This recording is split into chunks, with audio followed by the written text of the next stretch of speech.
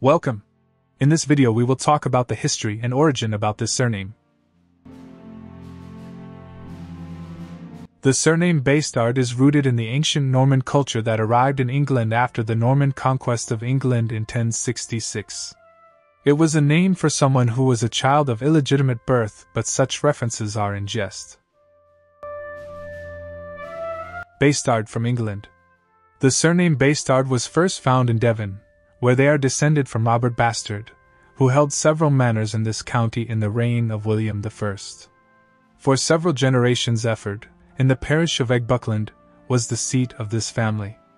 Robert Baistard appears in Domesday Book to have had large grants in the county of Devon, and thenceforward his descendants have remained seated in that shire, where they intermarried with the heiresses of Crispin and of Killiowe, in the county of Cornwall, and into the families of Fitz-Stephen, Besilles, Damarell, Gilbert, Reynell, Hele, and Bampfylde.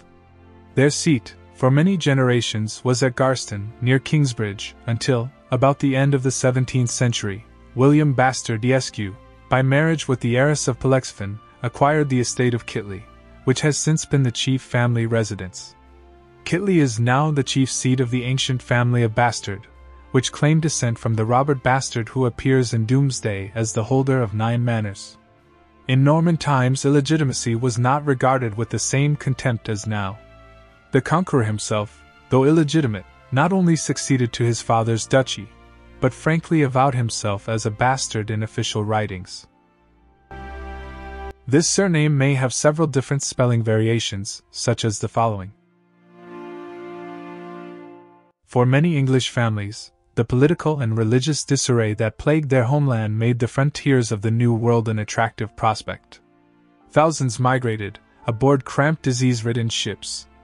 They arrived sick, poor, and hungry, but were welcomed in many cases with far greater opportunity than at home in England. Many of these hardy settlers went on to make important contributions to the emerging nations in which they landed.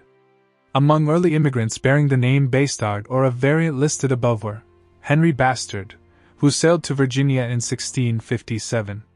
George Baistard journeyed to Philadelphia in 1806. In Canada, David Baistard was among the United Empire Loyalists who settled there in the 1780s, and John Pollexfen Baistard was living in Leeds County, Ontario in 1878.